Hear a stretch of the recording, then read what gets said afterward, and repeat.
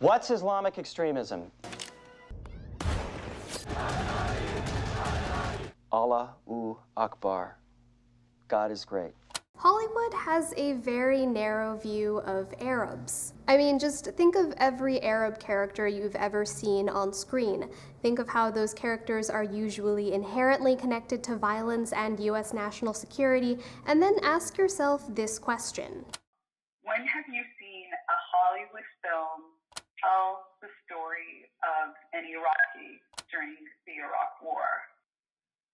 You know any cases? Dr. Maytha Al-Hassan, a Syrian-American journalist and scholar, asked me this question when I was researching the story. And even though I had spent the past week finding every possible film related to the portrayal of Arabs on screen, I had literally never come across a movie like the one Al-Hassan asked about. And then what do you have after 9/11?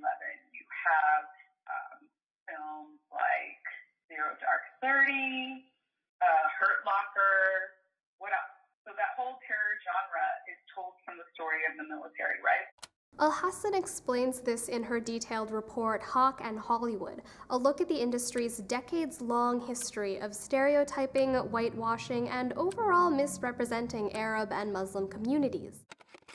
Those misrepresentations are deeply motivated by US politics and literally influenced by the Department of Defense. The tight relationship between the Department of Defense and Hollywood has been going on for a while. A University of Bath investigation found that more than 800 feature films and 1,100 TV shows from 1911 to 2017 received support from the U.S. Department of Defense, which has its own entertainment liaisons. Mark Harris, the author of a book on Hollywood's partnership with the military, told The Outline, "The most that happens is favor trading. You get access to military equipment in return for a favorable portrayal."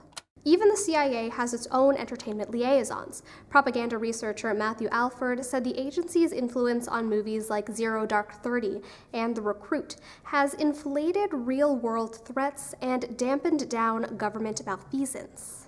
Al-Hassan says the film American Sniper is especially damaging to viewers' understandings of the Iraqi people and the U.S. military's role in their country.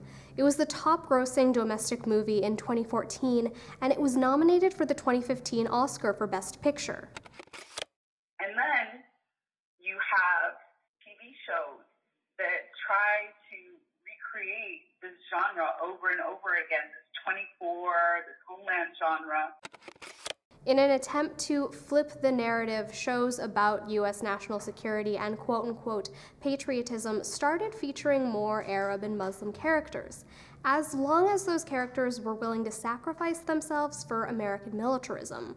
Don't hurt her! You hear me? I'm coming out! Al-Hassan calls this the good Muslim trope.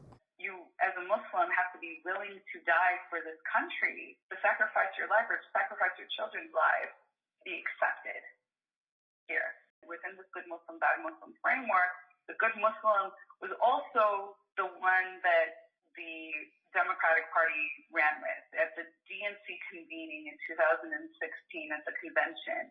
After the 2016 election, when anti-Muslim assaults were at an all-time high, Hollywood writers and showrunners grew more conscious of how they represented Arabs and Muslims in their work. Howard Gordon, the showrunner for Homeland, admitted he felt anxious about how his show might have inspired attacks against Muslims. And shows like DC's Legends of Tomorrow and The Bold Type added multifaceted Arab characters. My Twitter bio literally reads, "Proud Muslim lesbian."